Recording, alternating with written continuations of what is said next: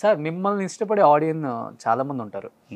మీ side కావచ్చు, లేకపోతే ఓవరాల్గా తీసుకుంటే తెలుగు ఆడియన్ ఒక బ్రహ్మానందం గారు, ఒక ధర్మవరపు గారు, ఒక ఎంఎస్ నారాయణ గారు, ఆ జనరేషన్లో ఒక అలీ గారు ఇలా వచ్చారో, తర్వాత శ్రీనివాస్ రెడ్డి గారు, మీరు, సత్యం రాజేష్, ప్రవీణ్, మీరందరూ కూడా దున్నేశారు.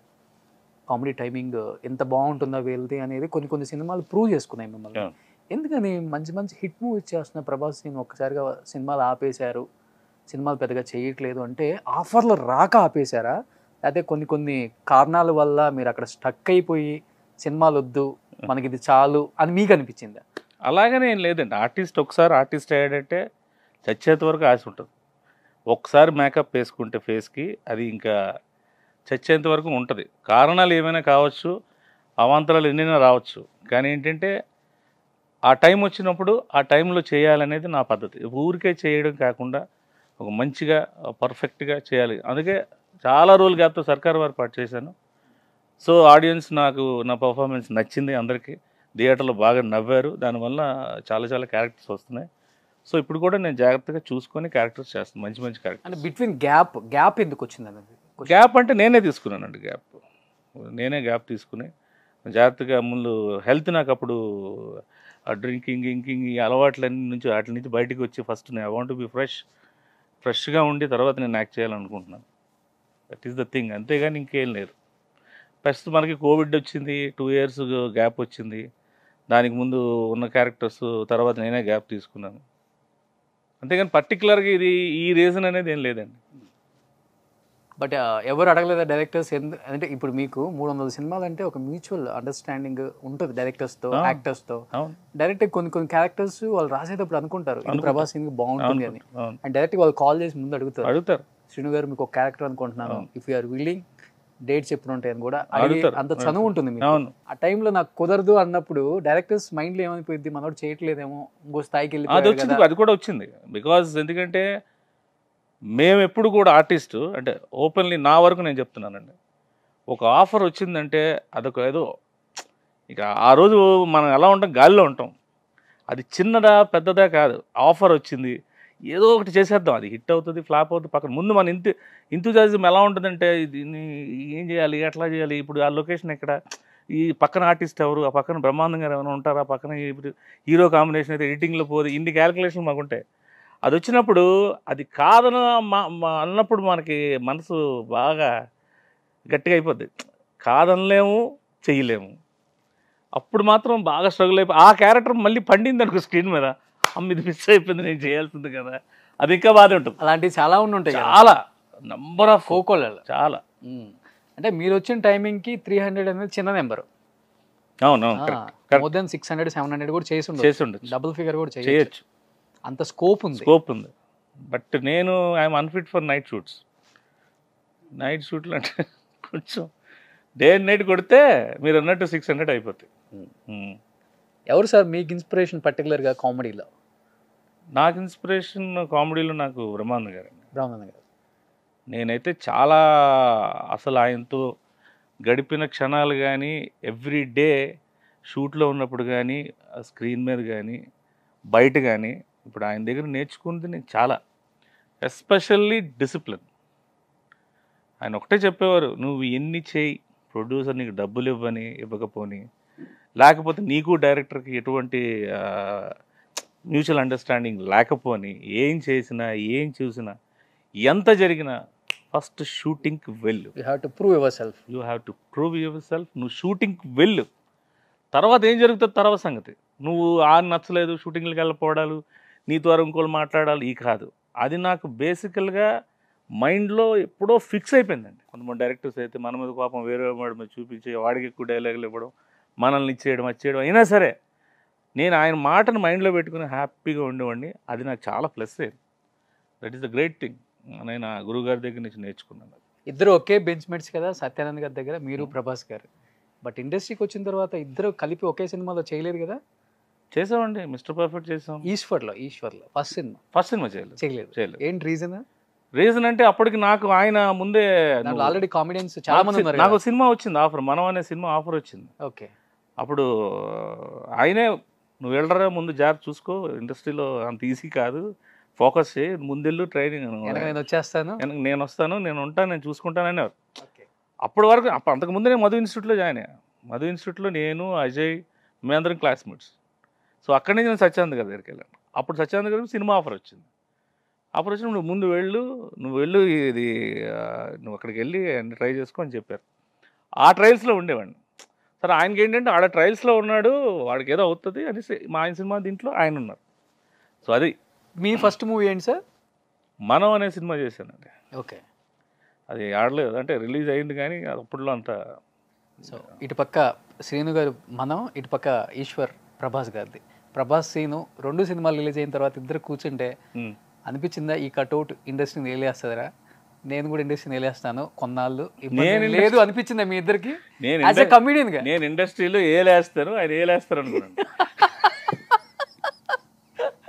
ఓ మీరు చెప్పే వేలు వేరా? నా ఏలు వేరు, మీరు ఏలడం వేరు. నేను ఎప్పుడు ఆయనకి ముందు నేను ఫ్రమ్ ద బిగినింగ్ నేను చూసాను ఆ చరిష్మా నాకు అనిపించింది. నేను అసలు ఒక్కరోజు క్లాస్ లేకపోతేనే చాలా దీనిగా అయిపోయారు అసలు. ఓకే, క్లాస్ లేకపోతే ఇదేముంది, రేపు వస్తుంది క్లాస్ ఈరోజు లేకపోతే ఏముంది అనుకునేవాడిని నేను. బట్ ఆ తర్వాత తెలిసింది నాకు ఆయన ఆ క్లాస్ టైంలో అంత సీరియస్నెస్ కానీ ఆ డెడికేషన్ కానీ ఎందుకు అంత ఉండిందా. మనం చిన్నప్పటి నుంచి బ్యాచ్ అలాంటిది కదా, దరిద్రమైన బ్యాచ్. మనకి ఏది సీరియస్నెస్ అనేదే లేదు. ఎప్పుడు ఎంత పెద్ద సీరియస్ ఇష్యూ చెప్పినా నవ్వేసి ఉండేవాడిని. ఇప్పుడు ఆయన కూడా నన్ను అనేవారు, ఏంటి పొగరేటికి ప్రతి ఓడిని కమ్మకడతాడు, ప్రతి ఓడిని కామెంట్ చేస్తాడు అని అనుకునేవారు ఫస్ట్. తర్వాత ఆయనకి చిన్న కన్సిడరేషన్ ఏంటంటే ఆడే అనేసుకుంటాడు, ఆడికి అదేం ఉండదు, ఆ ఫ్లోలో వాడే అనేసుకుంటాడు అనేసి అనుకునేవారు ఆయన. ఓకే. ఆల్మోస్ట్ ఎన్ని ఇయర్స్ జర్నీ అండి మీ ఇద్దరిది? 2002, 25 years. 25 years journey. Real friends అంటే ఇండస్ట్రీలో మీ ఇద్దరు పేర్లు ఎక్కువ చెప్పుకుంటారు బయట. బట్ ఇండస్ట్రీకి వచ్చిన తర్వాత మనం ఒక స్థాయికి వెళ్ళినా, మనం ఈ స్థాయి వరకు వచ్చి ఆగిపోయినా ఆ ఫ్రెండ్షిప్ అనేది కొంతమంది మెయింటైన్ చేస్తాం, కొంతమంది మెయింటైన్ చేయలేం. కొన్ని రీజన్స్ వల్ల మధ్యలో కొత్త వాళ్ళు రావటము, లేకపోతే కొత్త గోడల పైకి లేవటము, ఇవన్నీ జరుగుతుంటాయి. కొంత బంధం విడిపోతుంటుంది. మధ్యలో ప్రభాస్ గారు అండ్ శ్రీను గారు విడిపోయారు. ప్రభాస్ శ్రీను ఇప్పుడు కలిసి ఉండట్లేదు, గొడవలు వచ్చేసాయి, రీజన్ ఏంటో తెలియదు అనే మాట గట్టిగా వినిపించింది. Is it true sir, to be frank? Exactly కాదు. థింగ్ ఏంటంటే ఇప్పుడు నేను ఆయన దగ్గర ఉన్నప్పుడు ఎవ్రీ టైం నేను అవైలబిలిటీ ఉండాలి. నేను ఎక్కడో క్యారెక్టర్స్ చేస్తూ ఇక్కడ ఫోన్స్ వచ్చింది అనుకోండి, అందరూ ఆయన పనిచేసే మనిషిని కాదు కదా. ఆయన పక్కన ఉన్నారంటే దెర్ ఈజ్ సంథింగ్. నేను యాక్టింగ్ చేసుకుంటూ ఈ పని చూడడం ఆ పని చూడడం అనేది కరెక్ట్ కాదు. సో అది మేమేమనుకుంటాం, ఫుల్ ప్లెడ్జ్డ్గా యాక్టింగ్ చేసేయి, అంతేగాని ఇది అది అనేది కష్టం, అది జరగదు కూడా. ఇప్పుడు నా దగ్గర మీరు పని చేస్తూ మీరు ఎక్కడో షూటింగ్లో ఉండి ఫోన్ ఆ టైంకి లిఫ్ట్ చేయకుండా ఆయనకి ఇబ్బంది అవుతుంది కదా. మీకు తెలుసు ఇండస్ట్రీ ఎలా ఉంటుందో, అక్కడికి వచ్చే ఫోన్స్ ఎలా ఉంటాయో, ఈ పనులు ఎలా ఉంటాయో. మనం ఒకసారి అవుట్డోర్కి వెళ్ళిపోయి 10-15 రోజులు వెళ్ళిపోతే ఎలా ఉంటుంది అనేది. బట్ అది బేసికల్గా అది కరెక్ట్ కాదు, అది ఇది చేయడం అనేది కరెక్ట్ కాదు. అందువల్ల చేసుకునే గ్యాప్ తప్ప ఈ డిస్ప్యూట్లు ఏం కాదండి. ఇంకా ఆ మనిషికి డిస్ప్యూట్లు అనే మనిషి పద్ధతి ఏమి ఉంటుంది అసలు? ఆయనకి అలాంటివి ఏమి ఉండవు. ఆయన అదే ఉండదు కాబట్టి అడిగాను. అసలు ఏమి ఉండదు అది. అసలు అప్పుడున్నప్పుడు కూడా ఇప్పుడు వచ్చావా ఇప్పుడు వెళ్ళావా అనేది నాకు లేదు, ఆయనకి లేదు. అలా పనిచేసుకుంటూ వెళ్ళిపోవడమే. There is no boundaries, there is no rules and regulations ఎప్పుడు లేవు మాకు. ఆయన కోసం అలా వెళ్ళిపోవడం అంతే. ఫ్యామిలీ ఉందా లేదా అనేది నాకు తెలీదు, ఆయనకి తెలీదు. అలాగా, ఎందుకంటే స్టార్టింగ్ స్టేజ్ నుంచి వెళ్ళాం కాబట్టి, ఫైట్ చేయాలి కాబట్టి మాకు అలాంటివి ఏం లేవు. ఇంకొక విషయం చెప్పండి, సత్యానంద్ గారి ఇన్స్టిట్యూట్లో ఉన్న ప్రభాస్ శ్రీను గారు, ప్రభాస్ ఫ్రెండ్షిప్ వేరు. After Baahubali, after Saaho, after Radhe Shyam Prabhas గారు వేరు. ఈరోజు ఇంటర్నేషనల్ పాన్ ఇండియా స్టార్. ఆ ఫ్రెండ్షిప్లో కానీ, ఆ మాట తీరులో కానీ, ఆ ప్రేమలో కానీ ఏమైనా తేడా వచ్చిందా, లేకపోతే అదే ఫ్రెండ్షిప్ మెయింటైన్ చేస్తున్నారా? తేడా నాట్ ఓన్లీ యూ, తేడా వచ్చింది మిగతా వాళ్ళందరితో. మాకు తేడా వచ్చింది, ఏమో వాళ్ళకి ఉంటుందేమో అనుకున్నాం. ఆయనలో ఏం తేడా లేదు. మేబీ మా మట్టి బుర్రలకి అర్థం కావు కాబట్టి మేబీ మాకు తేడా వచ్చింది. అలా ఉంటే ఇలా ఉంటారేమో, అయ్యో ఇప్పుడు ఎలా ఉంటుంది ఎలా ఉంటుందా, ఏం మాత్రం తేడా లేదు. ఆయనకి రాదు, ఆయన బాడీలో లేదు తేడా అనేది, ఆ బాడీలో లేదండి. ఎనీ టైం ఇప్పటికీ ఆ ఫ్రెండ్సే, ఇప్పటికీ అన్నీ అవే, ఆ యాక్టివిటీసే. ఆయన 4 గోళ్ల మధ్య ఆ 4 ఫ్రెండ్స్తోనే హ్యాపీగా ఉంటుంది, ఏం తేడా లేదండి. అస్సలు తేడా రాదు కూడా. వచ్చిన శ్రీను గారు ఉన్నారు కదా, రాదు. రాని దానికి ఇంకెవరుంటే ఏంటి, తేడా అనేది రాదండి. మీ బ్యాచ్లో బాగా నవ్వించేది మీరేనా? మీ బ్యాచ్లో? మా బ్యాచ్ అంటే ఏంటి అంటే మీరు చెప్పారు కదా 4 గోడల మధ్య కొంత ఫ్రెండ్స్ ఉంటామని. అంతే మరి, ఇంకా అక్కడ మాకు లిమిటేషన్స్ ఉండవు. ఇంకా అంతే, అలాగా సరదాగా టైంపాస్. ఎవరు లేకపోతే నాకు నేనే వేసేసుకొని నేనే నవ్వేసుకొని, ఏ ఐటెం లేకపోతే ఐటెం నేనే ఆ రోజు. ఇంకా ఏదో ఫన్ క్రియేట్ చేసుకోవాలి కదా, నవ్వుకోవాలి సరదాగా. మీ ఇద్దరు కాంబినేషన్ సినిమాలు వచ్చినప్పుడు ఎలా అనిపిస్తుంది సార్ ఇద్దరికి? మీరు ఆఫ్ స్క్రీనే చెప్పలేము, మీ అసలు నెక్స్ట్ లెవెల్లో ఎక్స్ట్రీమ్ లెవెల్ ఉంటుంది మీది. బట్ ఆన్ స్క్రీన్ ఆపుకోగలరా నవ్వు ఆయన? ఎవరు? ప్రభాస్ గారు కానీ లేకపోతే మీరు కానీ? అంటే అప్పుడు మిస్టర్ పర్ఫెక్ట్ చేసేటప్పుడు నేను జనరల్గా ఆయన షార్ట్కి వెళ్ళిపోయినప్పుడు క్యారవాన్కి వెళ్ళిపోతాను. కూర్చొని పడుకోవడమో లేకపోతే ఎవరితో మాట్లాడడమో సోది ఎదేసుకుంటాను. ఫైట్ అది అహోబిలంలో నన్ను రోపులు కట్టి కిందేసి మీదేసి కొడుతున్నారు. కొడుతుంటే నిజంగా తగులుతున్నాయా? నిజంగా అంటే రోపు ఉంటుంది కదా, హాట్ సమ్మర్లోన ఆయనతో ఫైట్, టెంపుల్లో ఫైట్, కాజులో ఆయన పక్కన ఉంటే ఫైట్ ఉంటుంది కదా, ఇలాగ రోపులు అవి తీసి ఇలాగా ఫైట్ మాస్టర్లు అది ఇది చేస్తూ ఉంటే, రా నేను ఫైట్ చేస్తుంటే నువ్వు క్యారవాన్ లాగా పడుకుంటావా, కష్టపడి తెలుస్తుందా నీకు అన్నారు. అప్పుడు నాకెందుకు డార్లింగ్ ఇవన్నీ ఫైట్లు, నాకెందుకు కామెడీ చేసుకుంటా, పెట్టండి ఫైట్ పెట్టండి అనేవారు. అలా ఎంజాయ్ చేశారు అది. ఓకే, మీ ఇద్దరు కాంబినేషన్స్ తక్కువ సినిమాలు.